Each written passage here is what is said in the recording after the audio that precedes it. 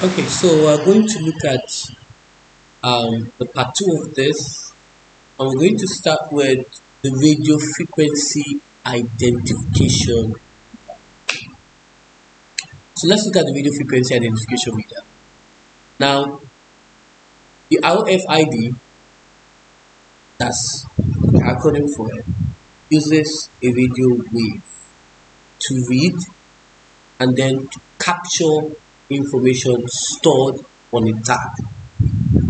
Okay, so if there are tags embedded on it, it's going to read it. Now, in some applications, the tags can be read from a distance of several meters, and this is one of the advantages it has over the barcode. Because while the barcode in close proximity, the RFID reads it from a far distance. Now, the RFID tags is made up of two components essentially. We have the microchip that stores and processes that information right here, and then we have the antenna on the RFID device that is used to receive and transmit that data and information. Now, the tag can be passive or battery powered. Now, concerning the fact that the tags can be passive or battery powered, now let's look at the passive, let's look at the battery or the active. Now, the passive tag can use what we call a reader radio wave energy to relay back information. But the battery uses a small embedded battery to power the RFID. Okay, so this is the tag here, this is the reader, this is the antenna here, the reader, and this is what the computer. Okay, I think I've gone ahead. Now let's look at the uses of the RFID. It can be used in livestock tracking to track the whereabouts of your animals in the farm. It can also be used in retail. It is similar to barcode in such that but does not require any form of scanning. Now, the details of such as the price can be stored on the tag and can be automatically read at the checkout. Now, the big advantage that it has over the barcode is that several tags can be read at the same time, right? Thereby speeding up the checkout process. Unlike barcode that you have to do it one at a time. But for the RFID, you can just quickly, right, just read and do like this, and automatically it's going to calculate the total price of every of them, which is a little bit, which is faster, right, than the barcode. For admission passing, in some theme parks, the RFID cards eliminate the need to swipe or scan before rides, okay, reducing the waiting time. Okay, you can track people in the theme parks and also certain information as well. For libraries, books can be tracked in and out automatically by readers at the library entrance. So no need to scan codes or use a magnetic stripe card, making the process quicker and then more accurate. So you can just track in and out automatically by the reader. So let's talk about the advantage. Now, for the advantage, we have no line of sight contact is necessary. So tags can be read from a, so it means it can be read from a distance. Okay, so that is a good advantage, and it is a very robust and reliable technology. When we talk about robust technology, let's look at it together so that we can have a footing of what it means. Now, it means to describe a software that has several qualities. It means it cannot break down, right? And it is not only affected by a single application, okay? So it can hold up well under exceptional circumstances. And that's that robustness. That's what we're talking about, okay? Now, another one is it has a very fast reading rate compared to the barcode. Bi-directional data transfer, which allows to read and write to take place, okay, and bug detection is possible, which is a very key advantage of the RFID. It can detect several tags at the same time. Disadvantage is tag collisions. That is when two signals, when the signals from two or more tags overlap. There's that possibility. Because RFID uses radio wave, they can be relatively easy to jam or interrupt. Okay, and it's relatively easy to hack, right, by the tags. It's more expensive compared to the barcodes. Now, let's talk about the optical mark recognition. Now, for the optical mark, which is your OMR, either the mark recognition or the mark reader, they used to read marks, right? For objectives, for survey, they used to read marks reading in pen or pencil on a form.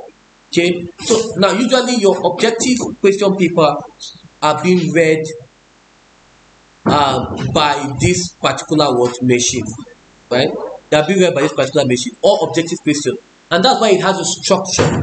That's a structure that it has to follow in reading this particular form. Okay, so you're either using a pen, you're either using a pencil, and there's a format, right? I have a format here. Sometimes you have to just stick it, shade it in the way, and they give you a format in which you have to shade it. Sometimes you connect a dot. Okay, now what are the uses? They can be used in questionnaires, they can be used in multiple choice, they can be used in voting papers, and many other types. Okay, the advantages. It is a very fast way of imputing the result of a survey because it is fed automatically when there is no user input. Remember, there is a format, and once you tick the format, the machine will automatically read it. So it's a very fast way of imputing the result of survey to the computer. Because there's no typing, it's more accurate. There's that accuracy than keying in the data manually.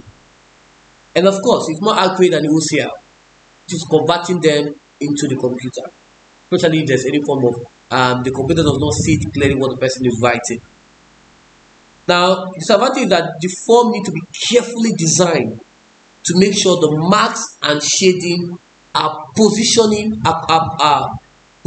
correctly to gather the accurate information. So if it's not marked correctly or shaded correctly or designed correctly, the machine may not actually see it. Or probably can read a wrong data. Now, there can be problems. That is, if it's not filled correctly, and I've talked about that. Sometimes they have to be manually checked before they are read.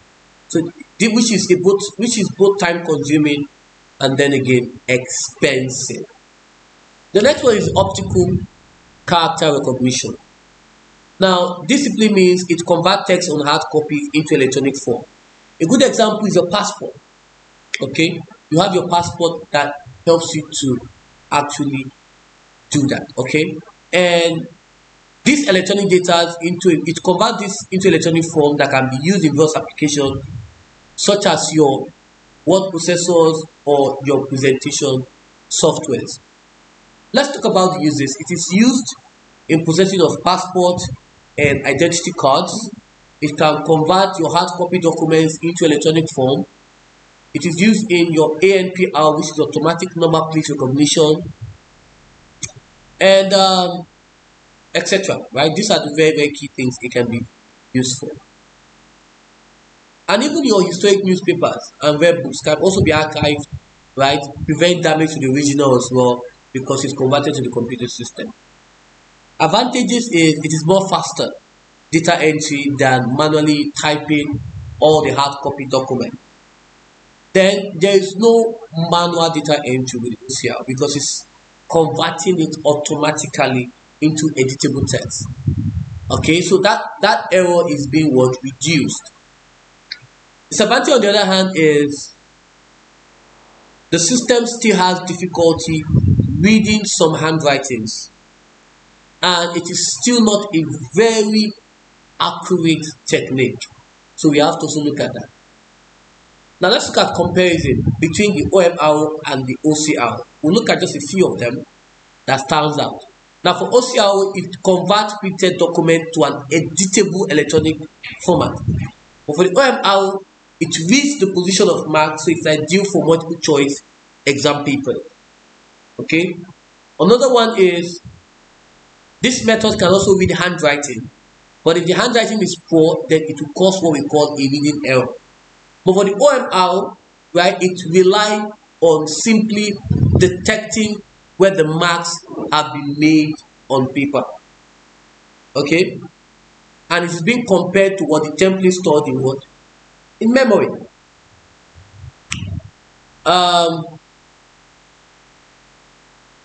Another thing is why OCR is more accurate than data entered to a computer by keyboard. There are still problems regarding all types of handwriting leading to inaccuracy. OMR is essentially more accurate method for reading data than the OCR. And let's talk about barcodes. Now for barcodes, they are used to read information in the form of barcodes. Now these are the barcodes. This is the barcode reader, this is the barcode scanner. Okay. Now this is the barcode. This is the barcode reader or your scanner. So the barcode, this is what it reads. Now the readers are usually in the form of barcode scanners, and it's often built into the POS terminals in supermarket. Okay. Now we have the handheld.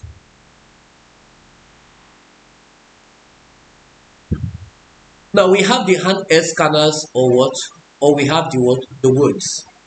Okay. Now use of barcodes. They can be used in supermarkets and other shops where goods are marked with the barcodes. And the barcode helps to what? Give that information about products which enable what we call the automatic stock control. If you probably have gone to supermarkets and you've seen how the positions of items on the scanner, and it will just take that. Now it is also used in libraries to keep track of books on loan. To do that, okay, it can be used as a safety function in many companies to ensure that electrical equipment is checked on what? On a regular basis. Advantages on the other hand is much faster than keying in data manually. It's used in a way of recording safety testing of components. It allows for automatic stock control. They are tried and trusted technology. It has been tried, it has been trusted, unlike the RFID that is just a new technology. Okay. Now it's expensive to administer, not foolproof. It means barcode can be swapped around on items, right? So it means it's not foolproof. Unlike the RFID that can be swapped around, for the barcode is still, right? You have to still bring the items on it, okay? Or put it closely on it. So it's not like you have it, you can just swipe around. It can be more easily damaged than the RFID tags or the magnetic stripe. Okay, very important. And finally, I think this is the last part of it. I think this is the last part. Yeah. So let's talk about the QR codes. Right? I think this is the latest technology because every church or every vital information goes to the QR code that you just scan and they give you the information. Now this is made up of a matrix of filled in dark squares on a light background. Now a QR code consists of a block of what? Small squares. See, block of small squares like this, right? Known as pixels, and it can hold up to 4,296 characters, almost up to 7,089 digits. It also allows internet addresses to be encoded within the QR codes, compared to 30 digits, which is the maximum for a barcode. Now, another good thing about the barcode is that, like I said, it includes a web address on the code. Now, let's look at this.